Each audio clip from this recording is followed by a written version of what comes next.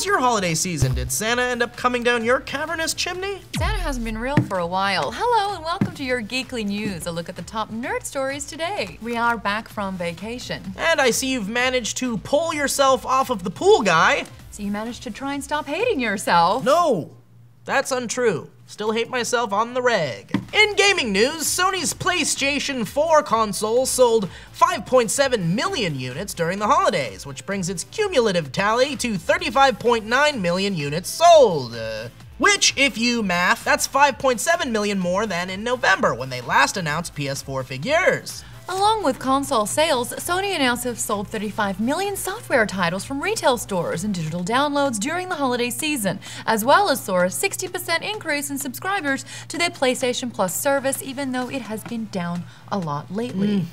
But what of Microsoft and their Xbox One console? After all, the console wars are mostly between Microsoft and Sony, with Nintendo being a sluggish third contender.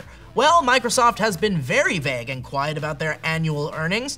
There has been no overall sales figures released for the Xbox One since November of 2013, when they said they sold 10 million units. So close to saying the month properly. And for Nintendo, they've sold 10.73 Wii U units as of September 30th.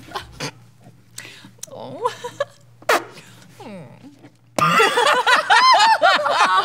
Oh, Nintendo, you used to be so goddamn awesome. When's gonna be your time, son? Admittedly, though, the amiibos are kind of cool, and I wish I had jumped on that train early. You can't jump on a train without breaking it. One time I saw a video of you having a sexual pornography train with 14 men. I mean, I can multitask, I guess. Yeah, well, choo-choo. You were the little train that could in that scenario, weren't you? Could and did. So staying on gaming news, Ubisoft has shown off the first look at the latest Assassin's Creed game. Yes, there's already another, and this time you'll be trying to take down the Templars in 19th century India. Now, not to be confused with the main series of the games, like Black Flag and whatever it is now, they launched the Chronicle titles, which are more of a side-scrolling instead of open-world game, saying that the gameplay in view is more 2.5D. You know, not quite 2D, not quite 3D, starting with China last year and gaining positive reviews.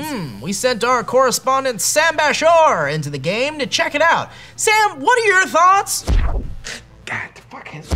Ooh, great stuff.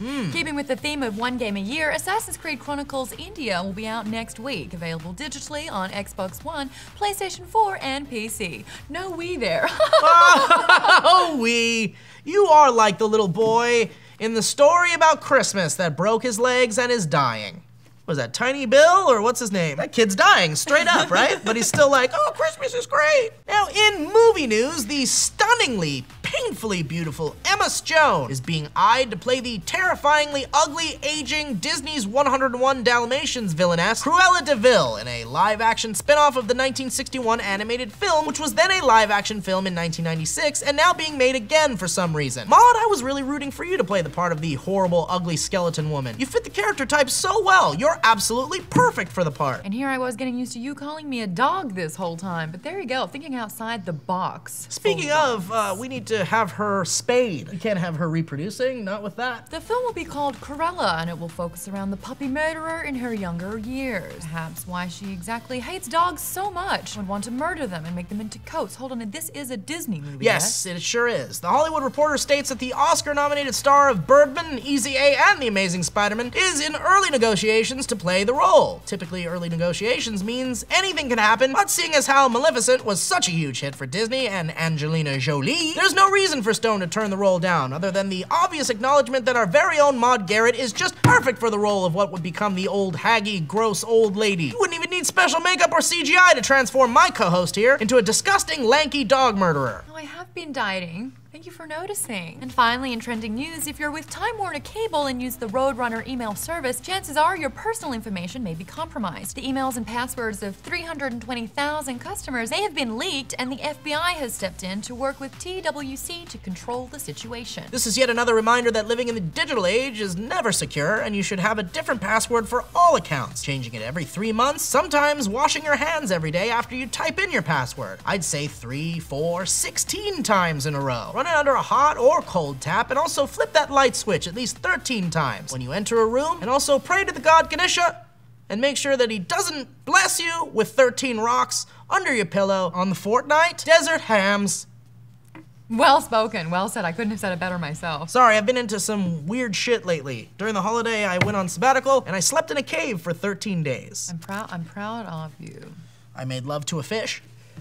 But before we say goodbye this evening, make sure you're watching SourceFedNERD tomorrow when this lump of bantha fodder and I talk about Star Wars, The Force Awakens theories, news on Rogue One, and plenty more, live instead of Superhero Roundup at the new time of 2 p.m. PST. The show she's referring to is called ForceFed, and we can't wait to do it more for you. And don't forget, Nuclear Family has officially launched, and not 1 but 2 sketches are available for your viewing pleasure right now. So make sure you subscribe to our sketch comedy channel immediately, since I star in the troll sketch, and really, I'm nothing short of amazing in it. And that's it for this week's edition of Geekly News. I'm Steve Zaragoza. And I'm Maude Garrett, and when we know, you'll know. That was the fakest laugh I ever heard. I didn't miss you during Christmas. YouTube gamer Terry Garrett Go Garrett! set out on a journey 5 years ago to beat Legend of Zelda Ocarina of Time. While this sounds like a long time to beat a game, let's take into account that Terry is blind. In an interview with ABC about The Hateful Eight, the question went to the biggest movie of the moment and what his thoughts were since he was a senior member of the Jedi Council.